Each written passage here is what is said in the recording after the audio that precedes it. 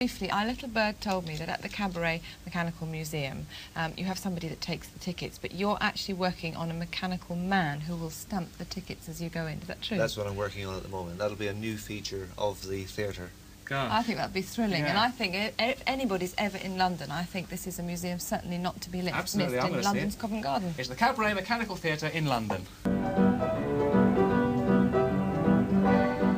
We have a thing called Cabaret Mechanical Theatre in Covent Garden. It's an exhibition of automata, and if you look it up in the dictionary, it's supposed to be machine imitating man.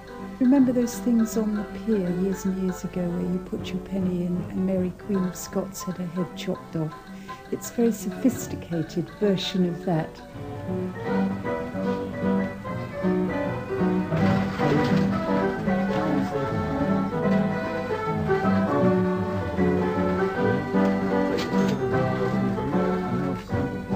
You take your ticket to a life-size mechanical man. Then the mechanical man holds the ticket, he stamps his stamp into the ink pad, stamps it across on your ticket, and you get a picture of the man himself plus the date.